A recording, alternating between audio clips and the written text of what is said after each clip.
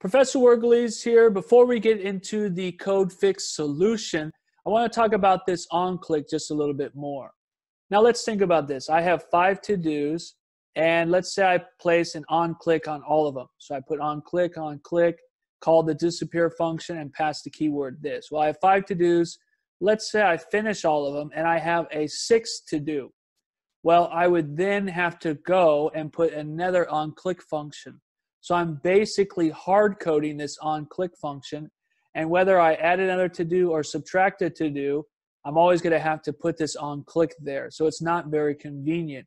What would be nice is no matter how many to-dos I have, whether I have 5 or 10 or 20, I can put an on-click on all of them, and I don't have to change any of the code. Well, that's what jQuery is going to do here. I'm using a CSS selector, so I'm selecting the to-dos ID, which is right here, and any list item that's a child of the to-dos ID is going to have a click function on it. So if I have 1 to-do, 5 to-dos, or 10 to-dos, this click function is going to be added to all the list items that are inside the to-dos ID. So I will automatically get the click function added on those elements. But why is it not working? Remember, HTML is loaded sequentially. So I'm going to start at the doc type. I'm going to load the HTML tag, load the head, load the title. The JavaScript external library is going to be loaded. So jQuery is going to be loaded. Then my internal scripts are going to be loaded. I'm going to load the function disappear. And then I'm going to try to load this click. It's going to try to select the ID to-dos. And it's going to come down here. It's going to go to the body. It's going to create the ID to-dos and all the list items inside of it. So at this point, ID to-dos has not been created. I actually need to wait until the document has finished loading. Now we saw the original way, which was to select the document. Let's use the shorthand on this one. So if I put the $ and then have an anonymous function inside, it's going to be the same as the document ready. Now the way I like to look at it is you'll see here's the $ and here's selecting the document .ready. And then I have this anonymous function. So if I take everything right here and just get rid of it, you'll see these two lines are the same.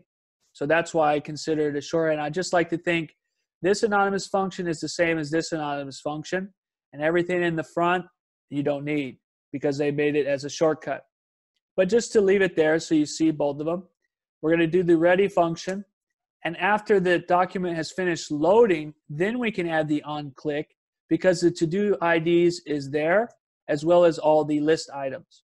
So I'm going to save the code, refresh the page, click on the first to-do, and you'll see Hello World is now being printed. And if I click on all of them, Hello World will be printed.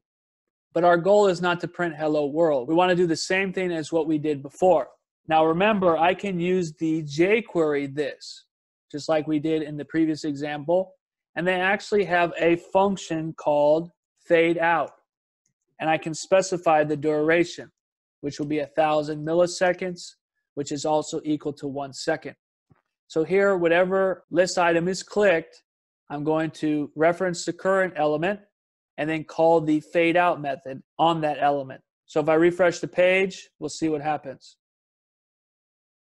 You'll see I also have a opacity. It's being set to invisible. But what's really nice about the jQuery is it'll actually remove that element from the rendered page, and it'll actually start the next to-do item as number 1. So let's see, here I have number 1. Let me zoom in a little bit so you can see that. So here's the first to-do. Once I click on it, it's going to disappear. And now the next to-do will be number 1, and it's actually going to reorder the list. So if I go back to the Elements tab, open up the unordered list, you'll see this one is display none. So it sets it to display none and removes it from the flow of the page. So it's no longer there, thus reordering the list. And it also applies our transition. So I can click on this one. It's going to reorder the list. This one's number 3. I'm going to click on this one. And you'll see it is doing display none and reordering the list.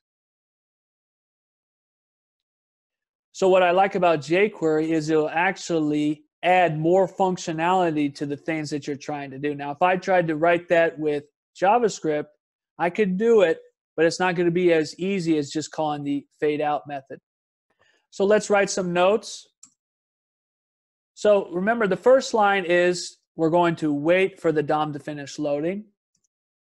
After the DOM has finished loading, then we're going to set up a function handler for the click events on each list item. But that does not mean the user is going to click on that element. It's just setting up the event listener. So when it's clicked, this function will be fired. Inside the function, I call a fade out. So if clicked, fade the thing that was clicked. In this case, is going to be the list item. If I put this line elsewhere, it may not be a list item, but in this case it is. And that's what's happening here in the code. We're waiting for the DOM to finish. When it's finished, set up an event handler for clicks. If an element's clicked, fade the thing that was clicked. And this is a really good example of one using the document ready function, and in addition, setting up the event function for clicks. So these are both event functions, which allows us to add functionality on the page. We're going to go back to the slides. We're going to take a look at another concept, and then we'll go to the next coding example. We'll see you in the next video.